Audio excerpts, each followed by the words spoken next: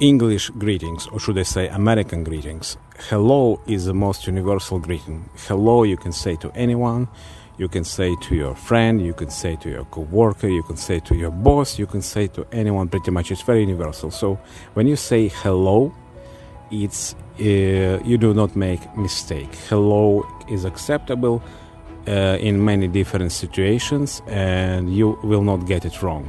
You can say hello to anyone on the street, in the store, or anywhere else. So if you don't know how to which greetings to use in American English, you just say hello, and hello covers absolutely everything.